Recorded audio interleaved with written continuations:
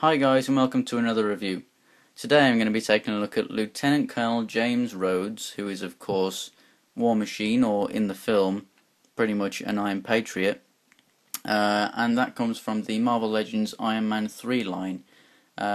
So first of all, on the box it does say Lieutenant Colonel James Rhodes, which I do quite like because he's not the actual Iron Patriot, because that's Norman Osborn. I guess I would have liked it to have said War Machine, but to separate it from its other War Machine figures, they've gone with Lieutenant Colonel James Rhodes, which is perfectly fine for me, I guess, really. On the back here we have a picture of him in his conventional War Machine colours, which I think is pretty damn nice. And then we have this picture of him here, which, yes, that's what you can do. It is wrong because the hands on here, as you can see, are black. If I just focus in on them there, as you can see, the hands are black. They're red on the figure. Apart from that, it seems nice, except that looks like more of a matte finish. The figure is actually really metallic and looks a lot better than here.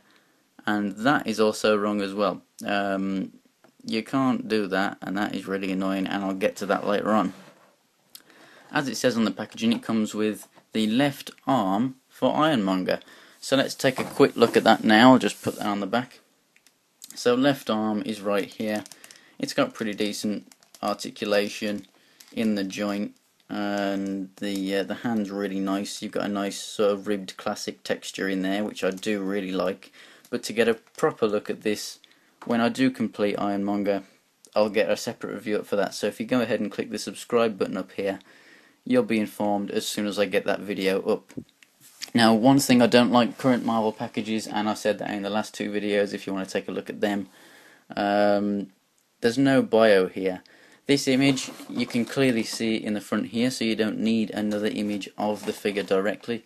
So they could have easily put a bio there, and there's enough blank space around. If they just move this up a little bit, they could have easily put a little bio here as to who the character is, or maybe what his role is in the film or something, I don't know. But let's take a look at the figure. So here he is then, Lieutenant Colonel James Rhodes as War Machine / Iron Patriot. So first of all, you're noticing that it's got very, very nice metallic paint. It's pretty decent on here. I've got no problems whatsoever with paint, apart from just here. If I just zoom in on that properly, you can see the silver. There's just a tiny little silver dot there. Not much of a problem. It's on the back for a start, but also it's, as he gets battle damage and stuff, it would be more silver showing up, so at least it's not a splatter of blue on the red there or something. I'm fine with it being silver. Other than that, as you can see, as I said earlier, red hands, not black hands, and he doesn't have the painted repulsors, which I find really strange. A figure like this, where they have actually used that colour in the eyes and the arc reactor on the chest, and of how well detailed he is and well painted, that they couldn't do that on the hand. It's a bit strange. So this is how I have him on the shelf. You can see you can get him in a pretty decent repulsor firing pose and have that following it. Paint detail on the lettering, as you can see there, you've got, I don't know if it was the same as on other War Machine figures and stuff, but it is movie accurate at least. And you've got Lieutenant Colonel James Rhodes on the chest, which I like. Close up of the face. I really do like this helmet in general, the design and everything, and they have captured that. It is a completely new mould, so it's the longer version there, so very nice. Accessories wise, obviously he comes with his shoulder mounted weapon, which, as you can see, you have a peg on both sides of his shoulder, and to be movie accurate it has to be on this side, so you just peg it in, and problems occur immediately. You can see where it is. Yeah, that didn't happen in the movie. It should not be behind his head there. It should be there-ish, but lower, and you clearly cannot get it to what it is like on the picture, because the only way you can get it to look good and to be in the right place is to have it on that shoulder right there, but problem is it's on the wrong shoulder. That's because all of this is solid.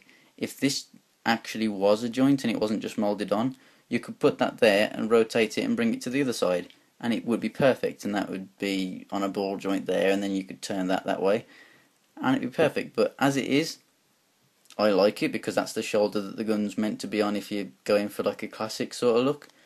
And then you'd have the missile pods here. And it is good that you can take other stuff from older War Machine figures and stuff and you can peg them in there, and you can do that, so you can customise your own sort of look there, or vice versa, you can use these on your old ones. But really, to be movie accurate, it has to be on this shoulder, and I don't like that. Articulation wise, head, very nice ball joint, up and down, you get a little bit of side to side, and then left right is very good, so pretty good articulation for a head of that size as well. As you can see, it's sort of forward and back a little bit, but not too much. Shoulders are really very, very nice. I do really like the shoulders on this. As you can see, the flaps, they're just on like a little flap of plastic in there, like a rubbery plastic. They're a rubbery material, so they can come up for the arms. I really do like the new sort of articulation on Iron Man sort of figures. Sort of ratcheted up and down very far, ratcheted all the way around. You got a rotation at the bicep, double jointed arms at the elbow. Wrists are pretty good too because they have a sort of swivel, so they can come in quite far. So we can be like, "Damn you, meddling kids!" And then they rotate as well. Straighten that back out and lift them up out of the way. Ab crunch on this figure, not very impressive. Not too much, but it's fine because he's wearing a big chunk of armour there. So, I mean, you can go back far for flying poses, but you can't lift the head up far enough for that to look good enough. So you'd need a little bit more head articulation there for that to be useful, but going forwards, pretty much nothing because he's got this extra little bit here. But, you know, left and right is good. It's stiff on mine. It's sort of ratcheted, as you can hear on mine, so that's alright, but yeah, hips quite good, except quite big thighs, so it sort of hinders the articulation forward and back there. Double knees, they're very nice. And then feet hindered because, just like other War Machines in the past, that comes down quite far, so you can't actually move the feet at all up and down really on mine. I don't know about yours, but yeah, left and right a little bit. Pivot, no, not really. It's there, but you got to really force it. Okay, so then back up to the gun. Obviously, it can move on that peg. So it's got the articulation going up and down like that, and then its rotation is there. So that's very, very good, but the more I use it, the more it's really loose. As you can see, mine's really loose. I can just swing it round. I don't know if it like pulls off or anything. If you just give it a push down, it's a little tighter, but really not much. So I don't know how I would tighten that up. It doesn't matter too much. Sitting on the shelf, you can just leave it there. But yeah, that kind of annoys me a little bit. Aside from that, things that I don't like about the figure, there's really not much at all. I mean, colour-wise, I really do like it, and they haven't just used a white for the eyes in the arc reactor, it's more of a kind of nice cream, which I do like. Stars painted really good. All of the little logos and the writing and everything is very good. He has lots of silver patches and everything. I think that they really have pulled off a very, very nice look with this figure. As I said, I've only got that one little dot of silver down there which you can barely see, and I can probably just scratch it off. So apart from that, I do really like this guy. Actually, no, there you go, look, I have another little silver nick there, which I've never realised before. That little bit there, that can probably scratch off. Yeah, that scratches off, so I will do that. So, as a size comparison then, next to this guy right here, they're about the same. He's a little taller. I know I got him in a little sort of crouched sort of pose there, but he is a little bit taller, as are all the movie figures, which is good. This guy, same wave, same design armor.